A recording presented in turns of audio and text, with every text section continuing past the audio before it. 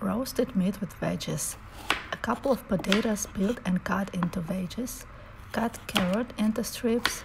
Do the same with zucchini and sweet peppers. You can choose any other vegetables. I love adding more beans and green peas. Put the salt, pepper, and chopped garlic, little bit of oil and mix. Put the meat on the top of the veggie and brush it with mustard or mayonnaise. Garnish with a fresh rosemary. Bake in oven for about 1 hour, 350, then sprinkle with cheese and bake for another 20-30 minutes at 400. The meat is very juicy and veggies are fragrant.